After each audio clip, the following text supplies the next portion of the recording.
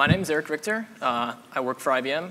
I've been there for about a year now, which is roughly about when we kind of started working on this endeavor, when it really started getting spun up. So this is kind of a bit of, I guess, a journey through the kind of decisions that we had to deal with for this particular component within our trusted boot stack. So I know, sorry, trusted boot again, which means you're probably going to hear a lot of information that you've already heard before again. So I'll try to blaze through some of that, and the coffee might help. So quick overview. I have some background information. Again, a quick interview of both the TPM and trusted boot. Then I'll kind of get into Petitboot, what it is, and what we needed to do to make it a trusted bootloader. All the links to all the software that's mentioned in here and some extras are on a slide at the end. So I know some of you like to take pictures of the slides with the links. They'll all be at the end. So starting off, one of the core pieces out of all of this is the Trusted Platform Module, the TPM. And for this presentation, at least, the only thing we really care about is the extend operation. TPM has a set of these platform control registers, which are not directly addressable. And the only thing we can really do with it is give it some data, and it'll take what the previous data was, concatenate it, and hash it all together. So this is where it's useful for our trusted boot stack. For each piece of component, say some firmware component A, the first thing that it'll do before it goes to transfer to the next component will be to measure it, log the event somewhere in memory, and I'll talk a little bit more about how that works for our case later, extend the PCR, and then transfer the execution. And this goes through the rest of the stack. So eventually we'll end up where our target is D. Now, by the end of this, we should have a log of saying, OK, we measured firmware component A, B, C, D, and of course there may be some other extra components. It may not be just these here. But we can take that log and compare against what the data in a particular PCR in the TPM and see if they match. And if it matches up, then we know that we're OK. All right, enough of that background information. This is what it looks like on an OpenPOWER. The part that we really care about, though, is Petitboot, the part that sticks us right in between the earlier firmware and our target OS, Ubuntu, Fedora, RHEL, so on. So what is Petitboot? First, before I get into that, I'm going to pick on EFI and Grub a little bit. So in the case of EFI, say we want to find where either our bootloader is living, or maybe we just want to directly access the kernel. We're going to need some kind of disk driver to talk to the disk, something that'll speak either ATA or something. And if we want a netboot, we're going to need a network driver and a TCP/IP stack. So also, our bootloader might want that too. Oh, we'll probably want to actually be able to see what we're doing in the bootloader, so we'll throw in a GPU driver in there as well, something basic. And USB for input, and SCSI, iSCSI, PCI, DHCP, FAT32. That's kind of a lot. So this is the kind of wheel that we've been spinning for this firmware. And what we figured with Petitboot is, why reinvent it? We already have all of this in the kernel. So why don't we just use the kernel, reuse all these existing stacks to work as our bootloader? And so that's what we end up having. We use kexec to actually leverage the booting, to swap from one kernel to whatever we happen to be booting. And this also provides us the ability to just reuse the drivers. We don't have to re-implement FAT32. We don't have to re-implement any disk driver. It also provides us a user space. And this is an interesting part that is covered a lot more in a different talk. And also, full disclosure, I shamelessly stole those slides from Jeremy Kerr. I do recommend, if you're interested in this, looking up his talk, Petitboot, Doing Interesting Things in Your Bootloader. That covers a little more of the coolness of what you can do with this. But anyway, so what this means is that our actual bootloader part, the part that investigates the drives, tries to find these bootable objects, this can all just be written as a regular user space application. We don't have to work in either some kind of weird 16-bit mode, shove it in the MBR, or do anything strange. We can just write it like any other application, which also means we can test it on our regular platform, our regular booted OS. We don't have to do anything funky like rebooting or use a VM to test this. It also gives us platform independence. any architecture that the kernel supports, and specifically supports kexec we can use this for, whether it be x86, Power, ARM, so on. It's also well tested, sort of. I mean, as we've seen in previous talks, there's, of course, bugs in the kernel. But just as often as those are found, they're patched. And as long as you keep your firmware patched in the same way, then they can be mitigated. But of course, that means we don't necessarily have to completely audit every tiny little bit of our bootloader anymore and make sure that there's no bugs or overflows. There's already, for the most part, a good community looking for these exact things already. So I kind of lied. There's a little more background information. For those of you unfamiliar with kexec, say we have some kernel A. There's one syscall to actually load the next kernel into memory somewhere. Also, for those of you that are familiar with this, you'll see that I have kexec file load there rather than kexec load. I'll kind of talk about why we use one over the other later on. But for this case, we are using kexec file load and not kexec load. Next, we use the reboot syscall with a special flag, and that jumps the execution from the first kernel kind of into this little intermediary thing. It's called purgatory, which sets up the next kernel and then jumps back to it. So then now we have kernel B running, and essentially not having to do an entire full reinitialization of the entire hardware or firmware. And then hopefully it should clean it up and reclaim that memory. So what do we have to do to add the trusted measurements to this? It's a usage-based application, right? We just have a small little thing that's running. Why not just take the measurements in there right before we boot? We have a menu, looks similar to Grub. I wish I included a screenshot here. Except there's some problems. We need some kind of way to speak TPM. It's great that we have a dev TPM, since we can just use the TPM device driver, but I mean, we might have to re-implement the entire stack or at least figure out how to extend. And I don't want to write that part, personally. We also need some kind of write access to the event log. Again, the event log was started in the earlier parts of the firmware, so we need some kind of way to access this. And for those of you that were at the BOF yesterday, this is kind of one of the major problems that we ran into, is that normally this event log is supposed to be read-only at this point, at the kernel point. So either we'll have to implement some kind of write-through to it or find some other way to access this memory. That kind of got a little sketchy. Finally, there's a full shell that's available to you at Petitboot, which is, of course, probably the greatest idea that you can ever have for your bootloader when you want to keep it secure. Eventually, we're looking to lock that down, but for now, we're not particularly worrying about it. But of course, you can always just exit the shell and manually craft a kexec. That means the Petitboot application that's supposed to do the measurement has been circumvented. And later on, we can just add in a new measurement and pretend that we did what we're supposed to do, which is bad. All right, so that didn't work. Let's just change maybe the kexec tools. There's a little binary that actually kicks off and does all the syscalls for us. So let's modify that, have that do the measurements. Fixes the manual kexec issue, but the other two issues are still there. So, all right, back to the drawing board. What do we need? Let's step back, I guess. We need a TPM driver. All right, handled by the kernel. Don't really need to worry about that one. Some kind of way to interface with the TPM. OK, slightly annoying, but not impossible. A way to measure the next component, obviously. That's what this whole thing is for. A way to log the measurement. All right, that was one of our tricky spots. And we need this upstreamable. The maintainers for our firmware don't particularly like carrying patches, especially when you have to backport them every single time that there's a new release. So obviously, we want this to somehow make it to the upstream kernel. If only we had an integrity subsystem. Oh yeah, we do. IMA can handle talking to the device driver, can handle extending the data. It already does that. Can handle measuring the next component, and I'll get into that in a minute. It already has a log of its own, and it can handle some small modifications. Last background slide, I promise. Quick overview of IMA. It measures and appraises files based on a set policy. So really simple policy. All this does is measure all files read by root. And I'm sorry, that's a little small.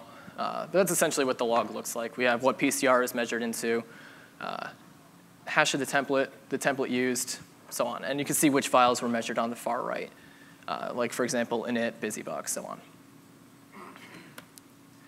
It's not a perfect solution.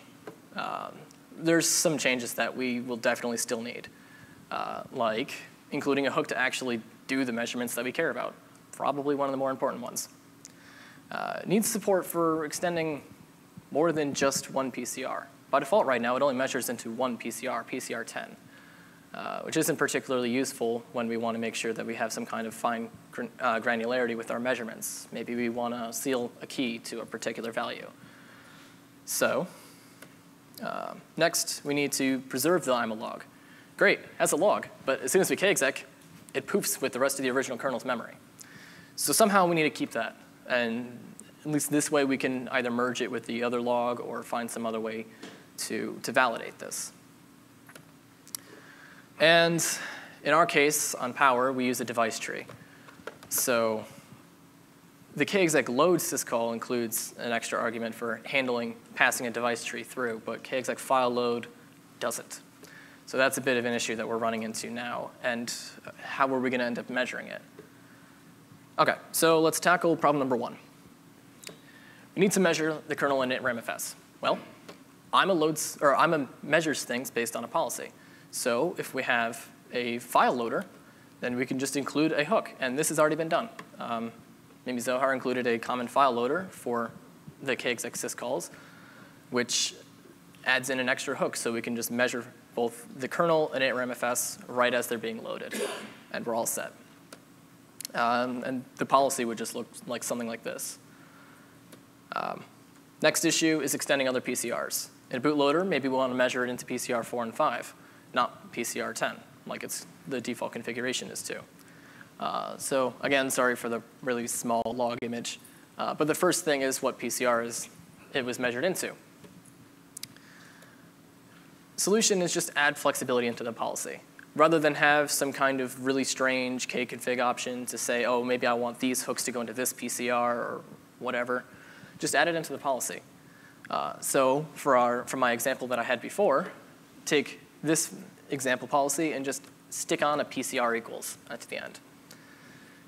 And now, as you can see, if you can read that, again, sorry for the small font, the left value now just says 11 rather than a 10. And if you were to check your PCRs, you would see now that 11 is being measured with whatever the policy was set to do. And this was upstream in 4.8, so that should be on its way. Going to, of course, give myself a shout out. This is my first patch. Thank you. Thank you, Mimi, for working for me on that. Finally, preserving the IMA log. Somehow we need to validate the PCRs on the other side. Solution's not as easy. We have to somehow take some kind of memory and make sure that it lasts through this. So what we end up doing is serializing the IMA log, storing it, or rather a reference to it in the kexec image, doing the reboot, and then IMA on init checks for this. And the next slide is unfortunately just blob of text. It's a little complicated for Power. Since we're using the device tree, we end up creating nodes to say, OK, the memory that exists for the IMA log exists from here to here. And if IMA finds these nodes, then it loads the log from there. And OK. And what that'll end up doing is it'll end up appending the log. Or rather, all new entries would be appended onto that. So for those of you familiar with it, you would end up having 2 boot aggregates. And any measurements that you would see from your bootloader would now exist prior to this second boot aggregate. I think I might have an image for that somewhere. I'm not sure. OK, now for the device tree. You need to measure and pass the device tree through kexec file load. Now, didn't really fully explain kexec file load, so I'll do that now. Kexec load, the way that it operates is user space takes the next kernel and init ramfs, kind of chunks it up into these structures and tosses it along through the syscall. Kexec file load is a lot simpler. It just takes in a file descriptor. That's what allowed us to do the hook before. But unfortunately, this doesn't include that device tree. the device tree option anymore. So we have to work around that. And our solution, don't know. This is completely bleeding edge. I mean, I've been hacking together these slides all week, and we still don't really have an answer to this one yet. But some questions that we do have are what should be measured in the device tree? And what should user space be allowed to supply? In the original usage of Petitboot, we did have a device tree that we were able to supply. Now we don't have that option anymore. But not only that, but we didn't need to measure that. The device tree is no different than, say, a command line. It's some kind of configuration data that can alter the next kernel. So we can't just throw in anything in there. We have to figure out what should actually be allowed to go through. So some final remarks, and I'm probably way under time. I blame the coffee. It works. That was one of the biggest surprises. Actually playing through all of this, it was remarkably easy to get this working, in hindsight at least. And also it works cross-platform. I was able to actually spin this up in an x86 VM as well as using it on our test hardware, of course. And the measurements still work. The only thing that's lacking currently is the mechanism to pass the IMA log. If it had a device tree, for example, then maybe it would work, but that's where we need to work with figuring out if we should throw it in either some kind of EFI config table or something else. This also leads the way to secure boot. Since we're using IMA for the measurement, we can just also appraise the file while we're at it. And provided that the previous firmware components are doing the same signature validations, then we can just continue that chain right here. And that would be even more trivial than getting the rest of this working so far. The only downside is that we currently need the xadder support in the CPIO. Some things we still need, though, are command line measurement. This was brought up in previous talks, too, but we need some kind of way to measure the configuration. The command line can change a lot of the options or way a kernel runs, so that should be something that's measured as well. IMA's not as good at measuring buffers, unfortunately. Same goes with other config. For example, Petitboot has some other options to maybe automatically boot to network versus the hard drive. So that option should probably be measured in there somewhere. And again, that would require some kind of buffer measurement. Any questions? Sorry, I went way under time on that. Yeah? If you want. So you asked the question, what should we measure? So why isn't the answer to that everything we can? It's more a matter of mapping out everything we can. In TPM use, there's often a conflation of the question, what do we measure versus what do we seal to? And I think we need to try and keep those two concepts separate. Because obviously, if you measure everything, the value of that PCR is useless for sealing. Right. Modify the whole time, but it will verify the log. So sometime early in the trusted sequence, there should be a policy of what actually we use for sealing, which would be praised and verified, and then we would still log the whole thing, but it's use a separate PCR to have the intrinsic measurements we are interested in the policy, and then we seal to that. Given that we have the ability to, at least at this step, have a flexible policy for all of that, you could, of course, just add in a different policy for how you measure it. So maybe we want to measure these buffer measurements into a different PCR and seal behind that. And the point is that if you don't really care about the measurement PCR giving a set value, you measure everything. Right, of course.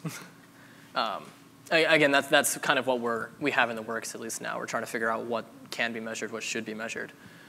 And of course, there's a lot of things like addresses that may not necessarily be the same. So measuring everything in that case is, well, that's pretty much like measuring random data.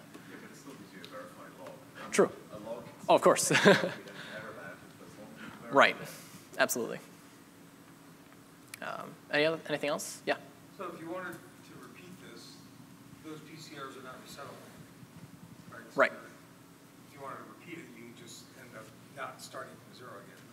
You use PCR 16 and 23 and filter the extend operation, so you have some control to the TSS or the driver, sorry, you'd be able to have some, who can actually do the resets. That's a simple reset command. So you might want to think about using a resettable PCR. Okay. Well, I think we have to. I mean, if we're using kexec, Yeah. Otherwise, you do Yeah. it once. Right. You do that once and only once, but resettable PCR might be kind of interesting.